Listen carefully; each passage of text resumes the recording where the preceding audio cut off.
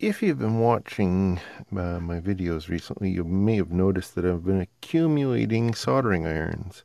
I've got the USB soldering iron, I've got the cheap Baku, which is a Heiko knockoff.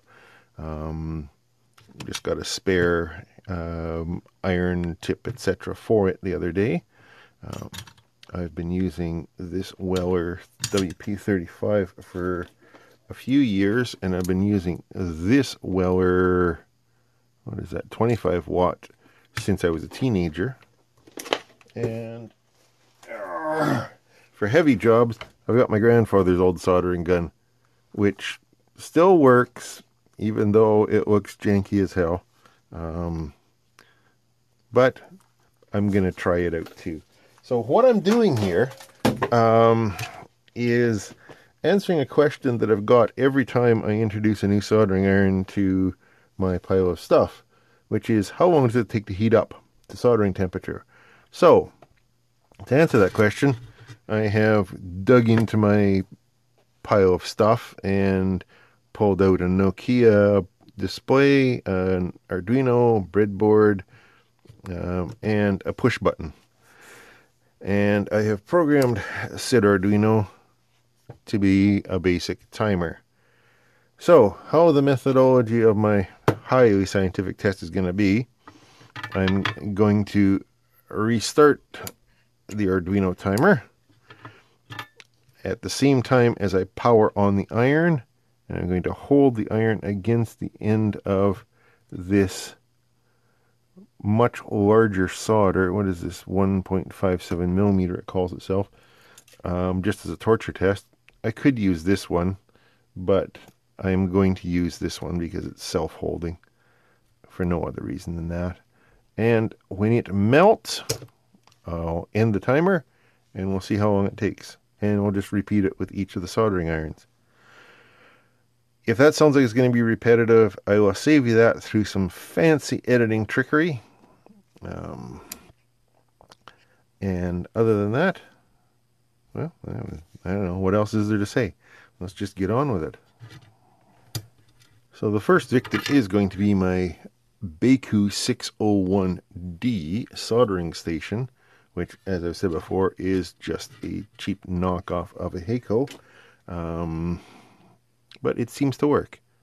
So I will start it, turn on the Arduino timer, hold that against there, and when it melts, let me restart my test, cool this guy off. Okay, I'm back. The iron's cooled off, so here we go. Iron on, reset button there, iron tip to the solder, and now we just wait.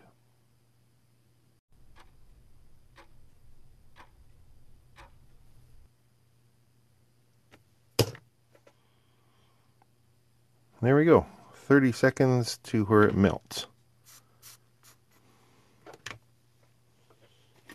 Which is actually quite surprising and impressive. Okay, next up, let's I'll shut that off. Let's try my venerable old Weller 25 watt. It hasn't been plugged in an awful long time. It's not a temperature controlled iron. It's just basic iron. It reaches an equilibrium with the heat going in and the heat coming off.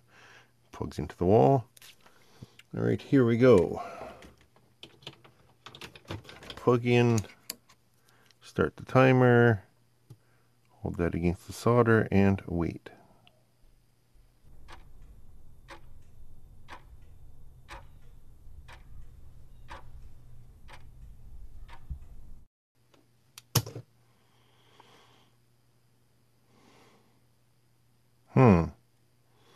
What was that, 110 seconds?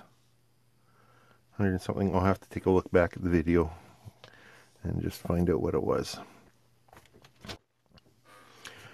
Okay, I just took a quick pause, fixed the code in here so that it can display 3 digits. I didn't do any other changes. The timing is still the timing. So next up, we will do the USB iron. And since it's normal mode of operation, it's probably going to be off a battery bank. I'm going to use it off a battery bank. So power on, start the timer, hold that against there, and vive it.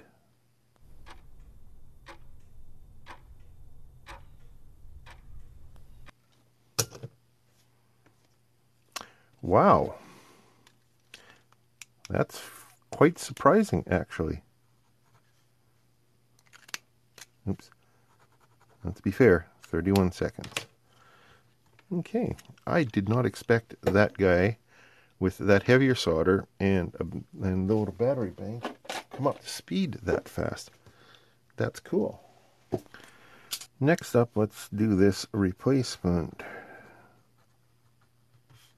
for the Beiku or Heiko or anything that rhymes with that. The settings are the same on the base station over there, which is about 375 degrees Celsius, same as before. The only thing that changed is this. And I did just give the retaining nut a crank with pliers to tighten it up. So, iron on, timer on, tip on, and let's see what happens.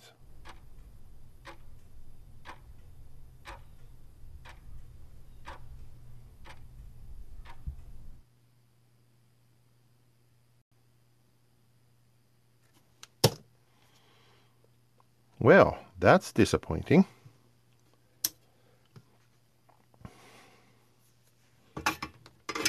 That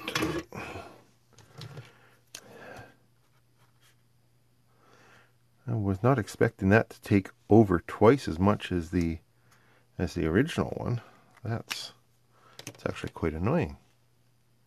But I guess if I do destroy the original one, having one that will heat up is better than having nothing at all.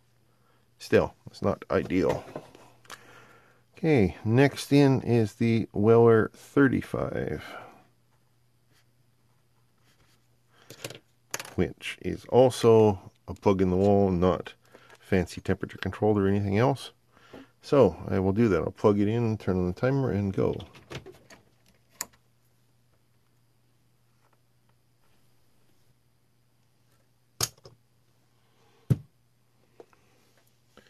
All right.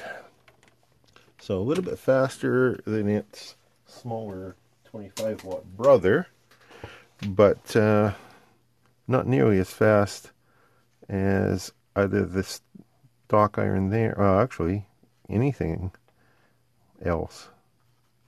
Wow. Okay, that's interesting. So, what else have we got left? Oh, right, Grandpa's Weller soldering gun. This one I can plug in ahead of time because it's got trigger action. So, peel out a little bit more solder here. This is going to take some time. I'm just going to set that like that right away. So, trigger on, switch on, wait on.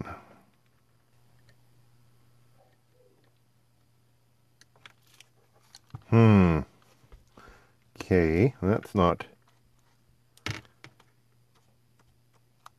Oh.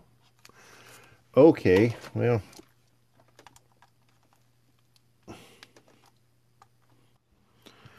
Okay, back now. Turns out that since I hadn't used this thing for a long time, there's some corrosion built up between these set screws and the ancient tip. So, I'm going to reset and try it again. And into there, gun on, timer on, see what happens.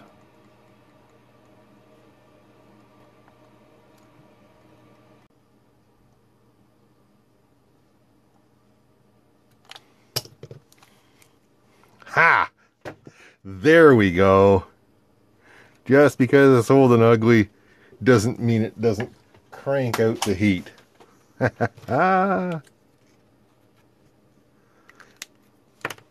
So, what have we learned? The cheap Baku soldering station 601D, for those playing along at home, is pretty awesome for such a cheap thing. My old teenage Weller 25 takes the longest to heat up. The USB soldering iron comes in surprisingly fast. I don't know how it's getting that kind of power out of such a small power source. Basically a 5-volt USB 1 amp, right? The replacement handle that is marketed for Heiko, etc., etc., was quite disappointing. It took twice as long as those two guys. My Weller 35 watt, being a little bit more powerful than this guy, heated up 10-15 seconds faster. And my grandpa's antique is the fastest, but it's a 250 watt thing, I think, maybe more. You can't read it because there's duct tape covering all the stickers if they even didn't fall off. So, there we go. If speed to start soldering is your criteria, there's nothing wrong with a cheap soldering station or that USB iron. Obviously, there's other things to take into account.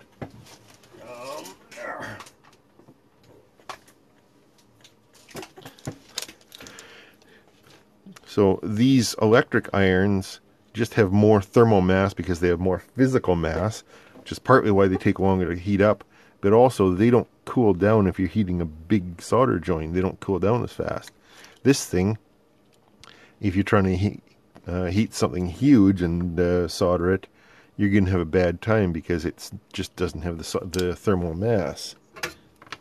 These guys will come in somewhere in the middle, and if you're using a larger replacement tip rather than these fine tips that come with them, they're going to hold their heat a little bit better. But with these super fine tips that are designed for small circuit board work and maybe even hand soldering surface mount, those aren't going to hold the heat very well. But if you, like I said, if you put a big tip on it, they'll do just fine. That's it for today. Thanks for watching. I will talk to you later.